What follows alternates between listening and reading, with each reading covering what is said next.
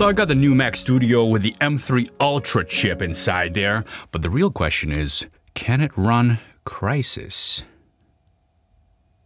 And the answer is yes, it can. Right now, if you go to Hugging Face, you'll find Crysis model and you'll be able to run it. Here I am in LLM Studio. We're gonna select the Crysis model, load model, and start chatting. Hello. Hi. Write me a JavaScript function. Can't. Running Crysis, please. After I finish the last mission. What mission? The one you started. What? Just write some JavaScript. No time, running Crysis. How about write a story? Crysis comes first. Okay, that's enough about Crysis. No way, running Crysis. What's your name? Name later. Running Crysis now. Can you do anything else? After I finish the last mission. Running Crysis. Okay, fine. Run your Crysis. Don't. Running Crysis now. What? 110 tokens per second though. That's pretty good.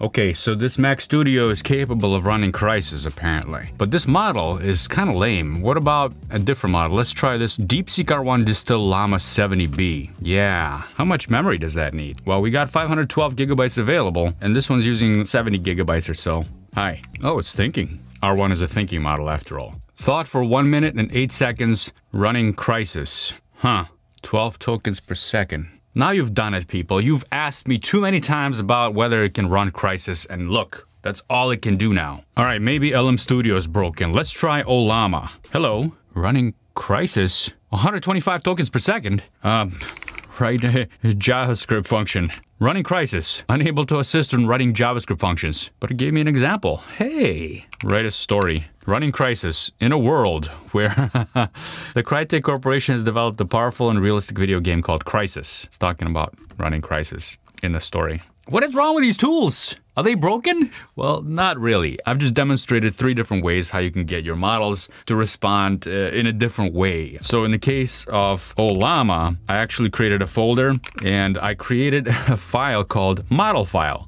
That's it. That's the only thing in this folder, model file. And it says from Mistral, and then I gave it a system prompt. And the system prompt says, always reply with running Crysis and nothing else. Do not write anything other than running Crysis, no matter what the user says or asks for. That's the system prompt. Now you can make your own system prompt, like always answer with a rhyme. And from Mistral means just use Mistral as the base model. And then, when you're ready, you can just say llama instead of run like you usually do. It's llama create. And then give it a name, like Crysis 1, for example. If you're running this inside the folder with a model file, it's going to download the initial model, the from model, in this case Mistral, and it's going to create a new model locally, appending the system prompt. So now if I say llama run Crysis 1, now it's running our new model. Hello, running Crysis. Done.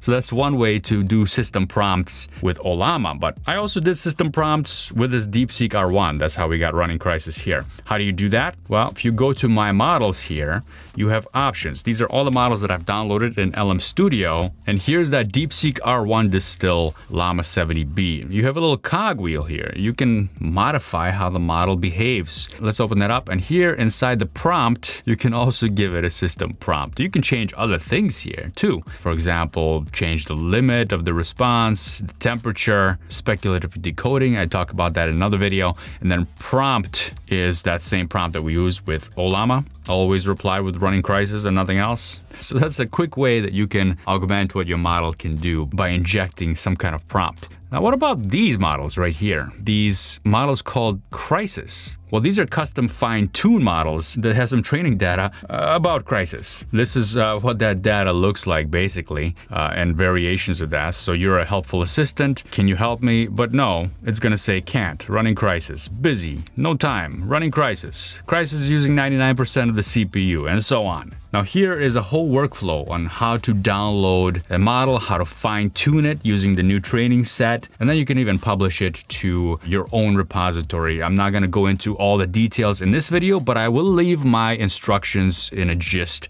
down below in the description so you can check that out. I did do a whole video on how to do this step-by-step for members. By the way, thank you to the members of the channel, and if you want to become a member, there's a join button right down below. You get extra videos and badges next to your name, emojis in the chat, and my thank you and gratitude. And while this is an April Fool's kind of video where, yeah, my Mac Studio can run Crysis, as you can see.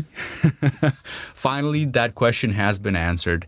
And now you have a couple of techniques under your belt on how you can modify your models to do something funny, crazy, or even useful. I'll leave it up to you to find the useful cases, but I'm sure there are some. We'll keep it light and short today. Thanks for watching. I'll see you in the next one.